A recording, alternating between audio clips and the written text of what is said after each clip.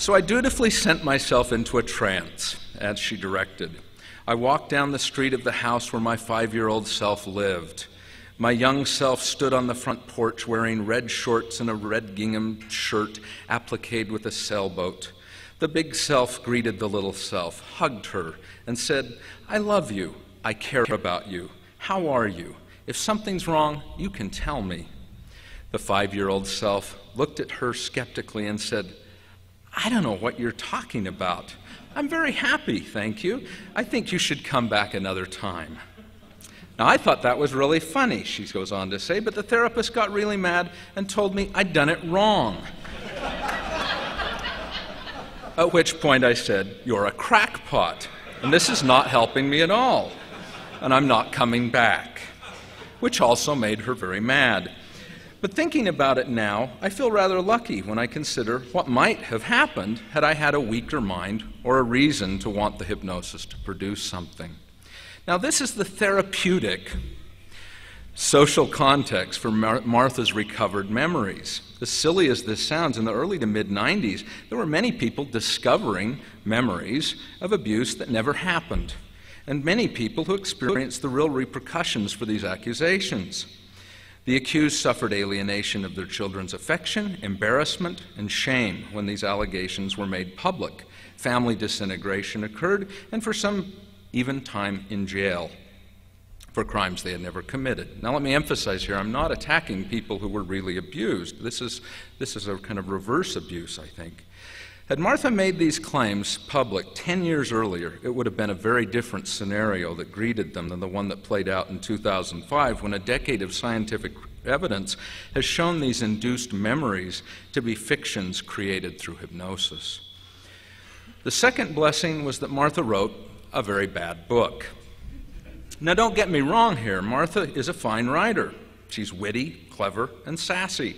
She knows how to turn a phrase, how to make a reader laugh and cry. In short, she can tell a tale. But here we had a narrative presented as history that was so full of internal and external inconsistencies that readers had a hard time believing her. Now, this is quite a stroke of luck because, as Todorov has argued, readers implicitly trust a first-person narrative. Why should we doubt a first-person narrative? But Leaving the Saints had Mormons, former Mormons, ex-Mormons, non-Mormons, even anti-Mormons scratching their heads in bewilderment. The sheer number of problems with this book caused me to wonder if maybe somewhere in Martha's psyche she actually wanted to get caught, for the truth to be revealed. I just don't know why she felt she could get away with this. Her story, even though false, could have been compelling without the inconsistencies, the hyperbole, the distortion. But most readers have come away from this book expressing the feeling that if I can't trust her in the small details, how can I trust her in the big ones? Finally, we were blessed that the negative response to this book came initially from the very place where we might have expected acceptance. Whether this was because of the numerous inconsistencies in her book, or whether because of the status of Hugh Nibley, where in the Mormon community he's revered both for his social criticism as well as his apologetics. But it was a significant departure from past criticism, that the criticism originated first with Signature Book, Sunstone, and Affirmation. Notice not Farms and Fare. The first negative response came from Signature's Book's marketing director, Tom Kimball, who called the book problematic and most likely heavily laced fiction. Sunstone's reviewer, Tanya Lyon, gave the book a fair trial. At the end of the first reading, she admitted she was persuaded, but by applying the analytical tools of her trade, pitting her Princeton sociology PhD against Martha's Harvard sociology PhD, she came to the conclusion that Martha's case against Mormonism is exaggerated and shallow, the accuracy of her narrative style suspect, and her use of hyperbole in such a devastating accusation misplaced. Even Affirmation, the Gay Mormon Alliance, took on the book.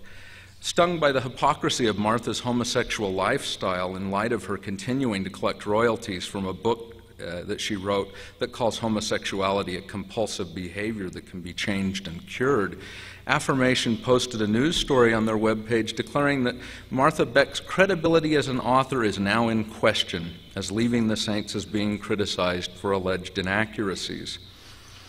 I've even seen some people on Mormon recovery boards lamenting that any one of them could have written a better book than Martha did. My perception is that Leaving the Saints has been received favorably by only three groups of people: those who know nothing about either Mormonism or false memory syndrome, two, those whose rage against the LDS Church has blinded them to the irrational content of this book, and three, those who have been abused and cannot separate Martha's false victimhood from their own very real, very legitimate victimhood. I would also like to clear up a few details that have confused some readers of Leaving the Saints. First, to make claims is not the same as offering evidence. Allegations are not proof. Martha has claimed a lot of things. She has proven few. To say something happened does not prove it happened. To say one has physical evidence is not to show that evidence. Martha to date has offered no evidence and proved nothing. We are still at the level of a he said, she said. But Martha has given us a lot of evidence with which to judge who is the most reliable witness. Hugh Nibley's footnotes have stood up much better than her shoddy memoir. Second, Martha has changed her story considerably, not only between the time when she first began to recover her memories and when she published the book, but even since the book was published. Back in the 1990s, she was fairly open about her use of hypnosis, self-hypnosis mostly. She tried to convince her sisters and John to try self-hypnosis, and she fully admitted using hypnosis herself. In the book, she makes it sound like these memories just sort of popped out. However, since the book came out, she told a reporter from the New York Times that she did practice hypnosis once under Ms. Finney, but that it did not play a part in her memory recovery. And then on her website, Martha claimed that when her first therapist proposed a hypnosis session, she refused for the very reason that she didn't want her experiences tainted by any suggestive or leading methods. Those are direct quotes. This is only one example of how Martha has had a really tough time keeping her story straight. Third, even though many have recognized that Martha is an unreliable narrator, they still don't recognize that when she reports the words of others, she is equally unreliable. I've interviewed dozens of people Martha quotes in her book, which is a tough thing since none of them have names in her book. And in every single instance, they've said Martha got it wrong. And not just a little wrong. No, she got things glaringly, unrecognizably, completely wrong. So when reading Leaving the Saints, readers should remember that when Martha gives the words of her parents, they are really words invented by Martha. When Martha gives the words of her brothers and sisters, they are really the words invented by Martha. When Martha gives the words of her former BYU colleagues, her bishop, her stake president, they are really the words invented by Martha. And even when Martha gives the words of her ex-husband John, they are really words invented by Martha. To wit, Martha's mother did not admit that the abuse happened and then later deny it, as Martha reports in her book. Martha's brothers and sisters do not believe she was physically abused, as Martha reports in her book.